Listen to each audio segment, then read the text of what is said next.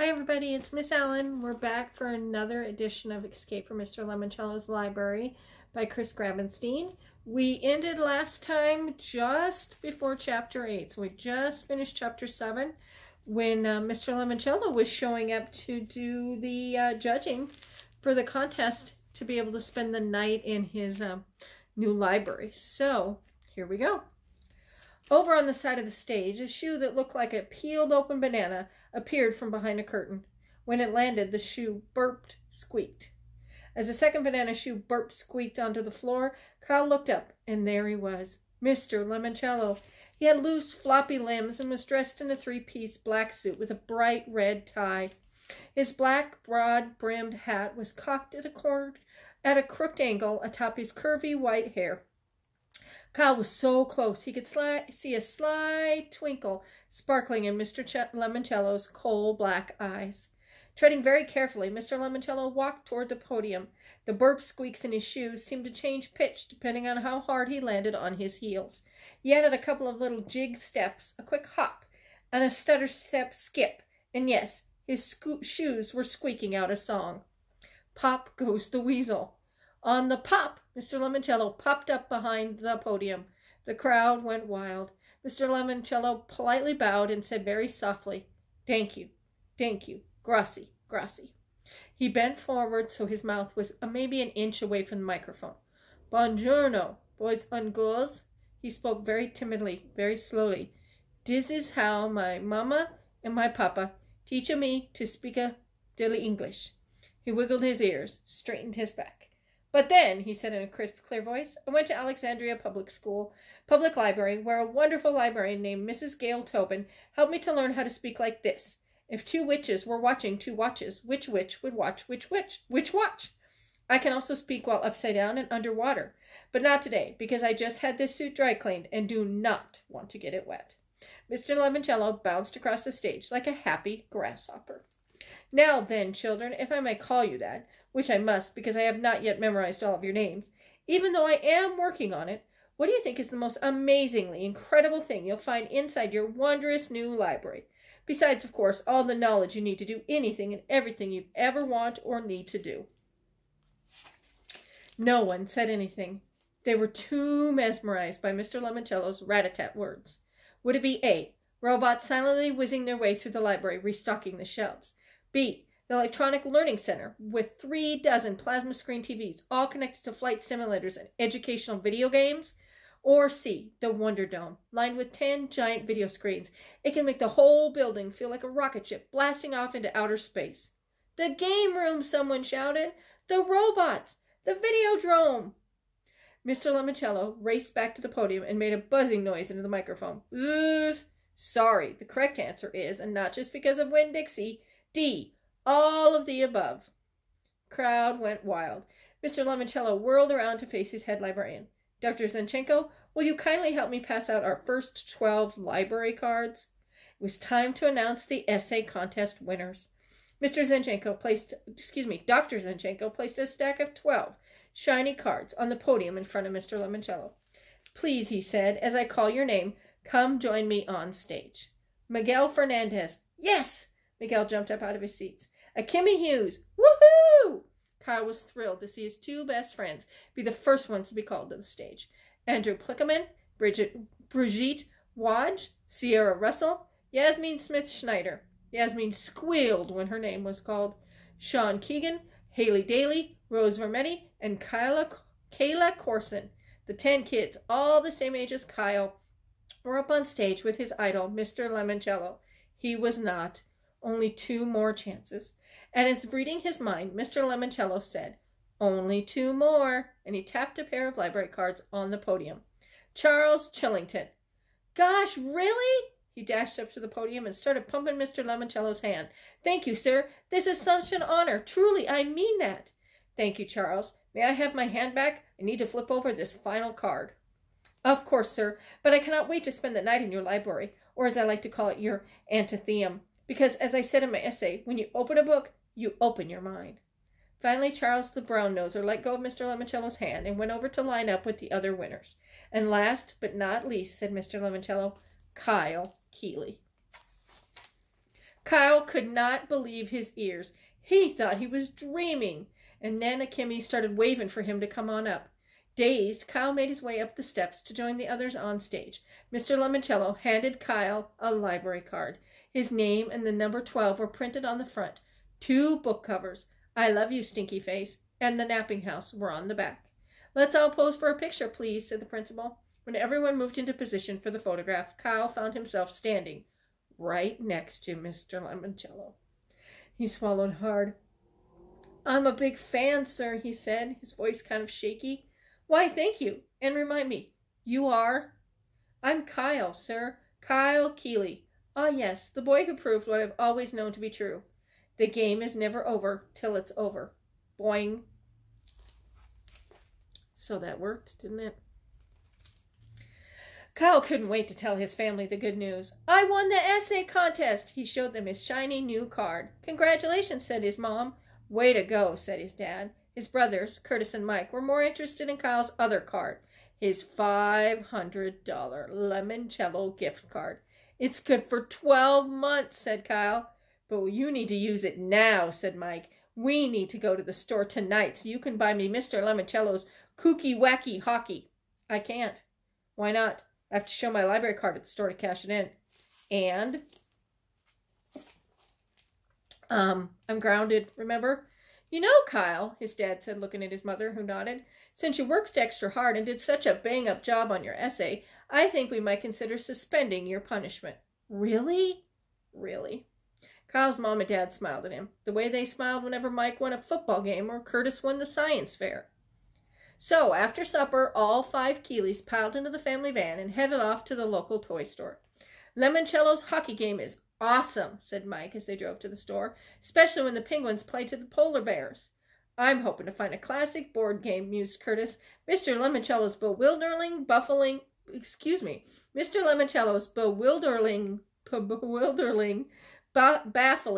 bibliomania. Is that about the Bible? Asked their dad from behind the wheel. Not exactly, said Curtis, although the Bible, especially a rare Gutenberg edition, may be one of the treasures you must find and collect, because the object of the game is to collect rare and valuable books by... The Penguins and kooky wacky hockey aren't from Pittsburgh like in NHL, said Michael, cutting off Curtis. They're from Antarctica, and the polar bears, they're from Alaska. Kyle had decided to divvy up his gift card 5 ways, to give everybody, including his mom and dad, $100 to play with. As soon as they entered the toy store, the family split up, cruising the aisles with their own shopping carts. His mom was going to upgrade to Mr. Lemoncello's Restaurant Rush. His dad was looking for one of Mr. Lemoncello's complicated what-if historical games. What if the Romans had won the American Civil War? Kyle hung with Curtis and Mike for a while. Being the one with the gift card made him feel like he was suddenly their big brother. Mike quickly found his PlayStation hockey game, and Curtis was in geek heaven when he finally found the Bibliomania. They only have one left, he gushed, tearing off the cellophane shrink wrap and prying open the lid. He sat down right in the middle of the store and unfolded the game board on his lap. You see, you start under the rotunda in this circular reading room, then you go upstairs and enter each of these 10 chambers where you have to answer a question about a book.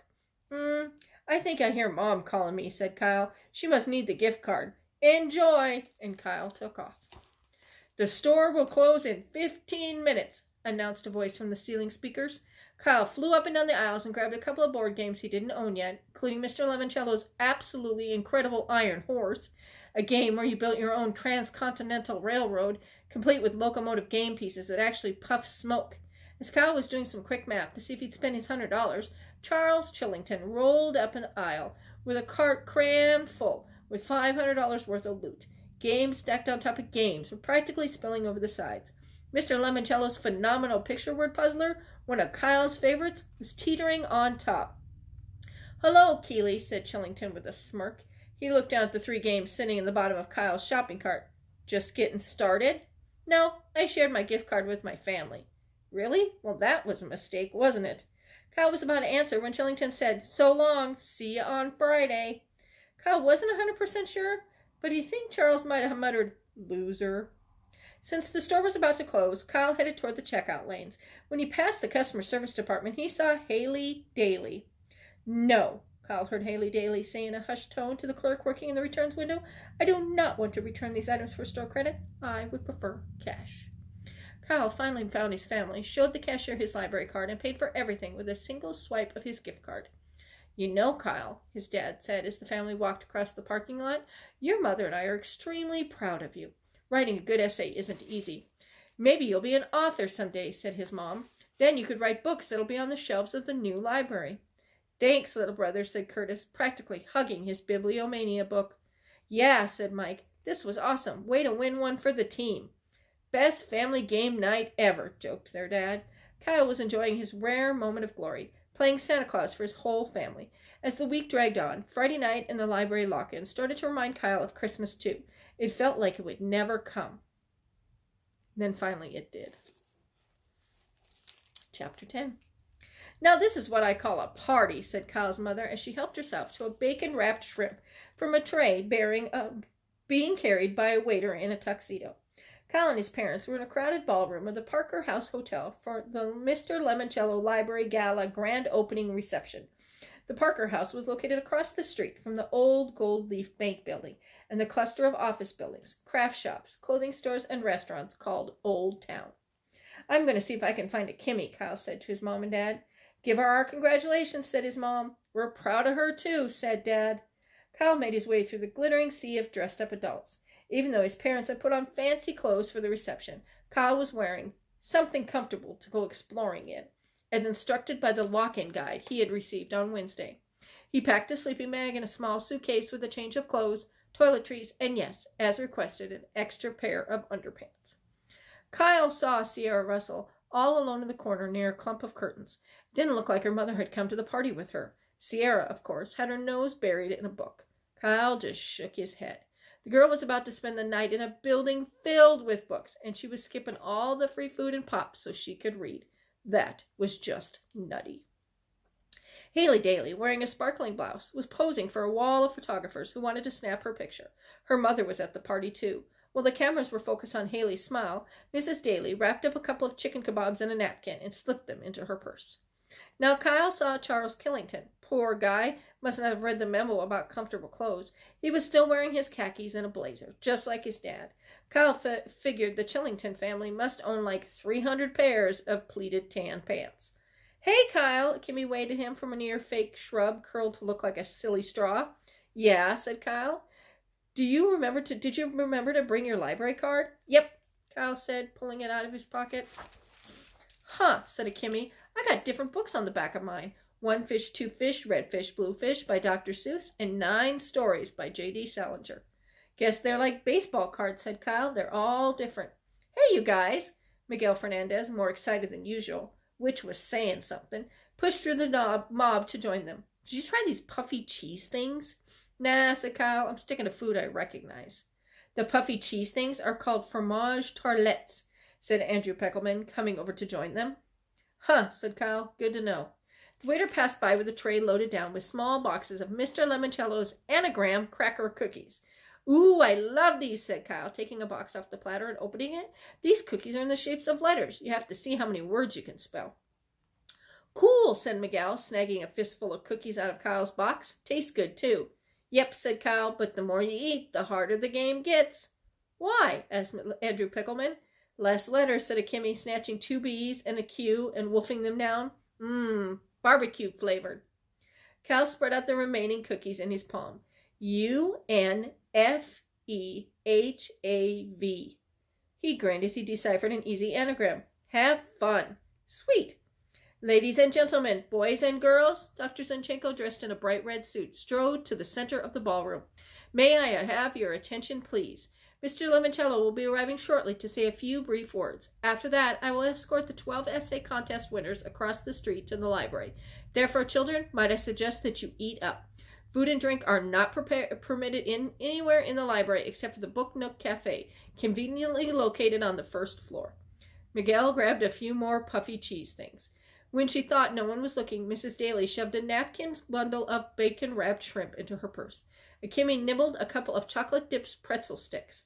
"Aren't you going to grab some more grub?" she said to Kyle. "No, thanks. I only like food I can play with." "One last thing," announced Dr. Zinchenko. "We, of course, want our winners to have fun tonight. However, I must insist that each of you respect my #1 rule. Be gentle. with each other and most especially the library's books and exhibits. Can you do that for me?" "Yes," shouted all the winners, except for Charles Chillington. He said, indubitably. "Good thing the library has dictionaries," muttered Akemi. "Half the time it's the only way to figure out what Charles is saying." Suddenly all the adults in the ballroom started clapping. Mr. Lemoncello, looking like a beanpole wearing a tailcoat and a tiny birthday party fireman's hat, strode into the room through a side door. Thank you," he said, stretching the elastic band to raise his kid-sized hat and tipping it toward the crowd. "You are too kind." Then he let go of that hat. It snapped back with a sharp thwack. "As Dr. Zinchenko informed you, I'd like to say a few brief words. Here they are: short, memorandum, and underpants." He let us pause to remember the immortal words of Dr. Seuss. "The more that you read, the more things you will know. The more that you learn, the more places you'll go. Now, children." Mr. Lemoncello flourished his arm toward the ballroom doors. "It's time to go across the street. Your amazing, spectacular new public library awaits." Chapter 11. Eager to see what was inside the new library, the 12 essay contest winners quickly gathered behind Dr. Zinchenko. "This way, children," said the head librarian. "Follow me." The children cheered as they marched out of the ballroom, all toting their sleeping bags and suitcases. There was more cheering, plus some hooting and hollering, when they reached the hotel lobby and went out the revolving doors into the street. The new public library, with its glistening golden dome, took up half a downtown block, its back butting up against the old-fashioned office tower.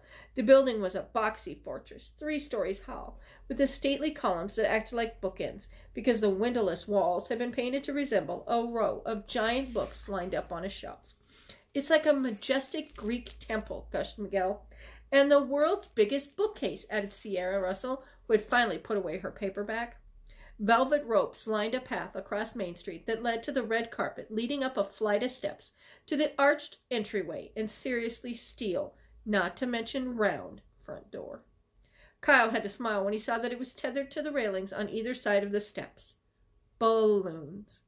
A big bruiser, maybe 6'4", 250 pounds, in sunglasses and black sports coat, stood in front of the library's circular door, which had several large valve wheels like you'd see on a submarine hatch. The burly guard wore his hair in long, ropey dreadlocks. "What's with the door?" asked Haley Daly, who, of course, had pushed her way to the front. "It looks like it came from a bank vault or something." "It is the door from the old Gold Leaf Bank's walk-in vault," said Dr. Zinchenko. "It weighs 20 tons. Akemi turned around and whispered, "My dad designed the structure support for that thing. Check out the hinges." Kyle nodded. He was impressed. "Why a vault door?" asked Kayla Corson. "Because," said Dr. Zinchenko, "one sleepy Saturday, when Mr. Lemoncello was your age, he was working in the old public library over on Market Street. He was so lost in his thoughts, he did not hear the sirens as police cars raced past the library to the bank, where a burglar alarm had just been activated. This door remains a reminder to us all. Our thoughts are safe when they are inside a library. Not even a bank robbery can disturb them." Miguel was nodding like crazy. He could relate. "It also helps us keep our most valuable treasures secure." "There aren't any windows," observed Andrew Pickleman, "probably to stop bank robbers from busting in. But shouldn't you people have added windows when you turned it into a library?" "A library doesn't need windows, Andrew. We have books, which are windows into the worlds we never even dreamed possible." "An open book is an open mind," added Charles Chillington. "That's what I always say." Dr. Zinchenko pulled out a bright red note card. "Before we enter, please listen very carefully. Your library cards are the keys to everything you will need," she read. "The library staff is here to help you find whatever it is you're looking for." She smiled slightly, tucked the card back into her pocket, turned to the security guard, and said, "Clarence, will you do the honors?" "With pleasure, Dr. Z." Clarence turned one giant wheel, spun another, and cranked a third. Noiselessly, the 20-ton door swung open. The first thing Kyle could see inside was a trickling fountain in a grand foyer of brilliant white marble. The fountain featured its life-size statue of Mr. Lemoncello standing on a lily pad in the middle of a shallow reflecting pool 10 feet wide. His head was tilted back, so water could spurt up from his mouth in an arc. Kyle noticed a quote chiseled in the statue's pedestal. "Knowledge not shared remains unknown. Luigi L. Lemoncello." Beyond the fountain, through an arched walkway, was a huge room filled with desks. When everyone had shuffled into the entrance hall, Dr. Zanchenko turned to the security guard. Clarence? Clarence hauled the heavy steel door shut. Kyle heard the whirl of spinning wheels and the clink of grinding gears, and a reverberating clunk.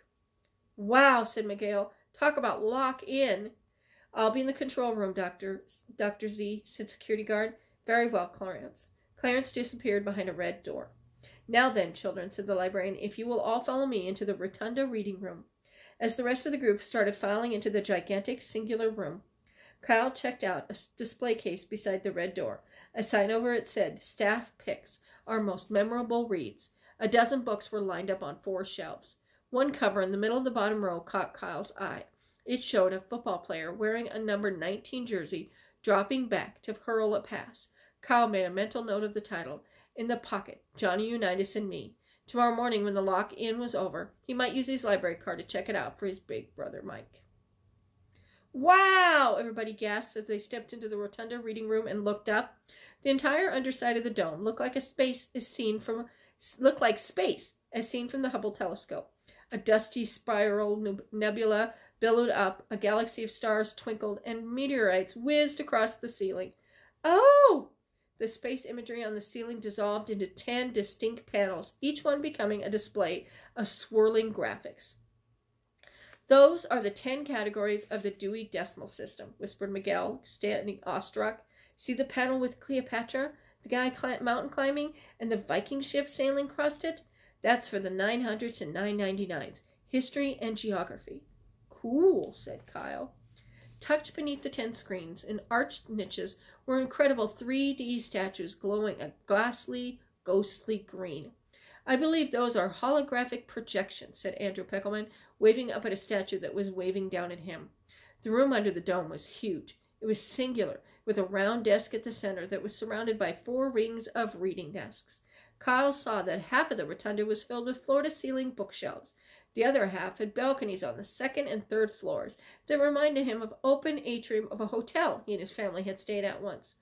While everybody was gawking at the architecture, Dr. Zanchenko said the words Kyle had been waiting all day to hear. Now then, who's ready for our first game? So we'll find out next time what game they play and how do they escape from Mr. Cello's library. Thank you for joining me. Make sure you check out our website for all kinds of resources and links to other books that you can download and read for free, with some with your library card and some without. So make sure you check out our webpage at billingslibrary.org and continue to follow us on social media. Have a good week.